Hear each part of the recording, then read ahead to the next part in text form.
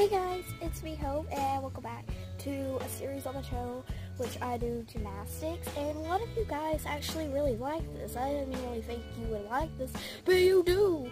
So I've had two videos before this. I've had my back bend video and my cartwheel video. I'm thinking about doing a splits video, but in this video I'm going to teach you guys how to do a scorpion.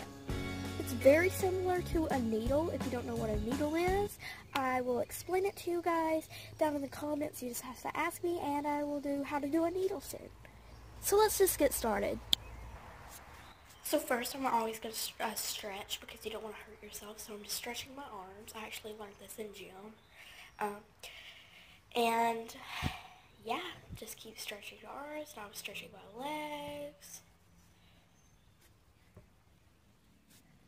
Now I'm actually going to do it for you 2 times where you get the idea what it looks like.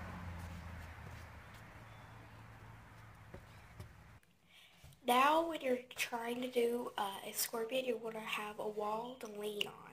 You're going to keep on doing what I'm doing and pulling your arm towards you until you get it. Practicing that, and you will have it done in no time. Like up this video, subscribe to me, and bye guys. Leave a request.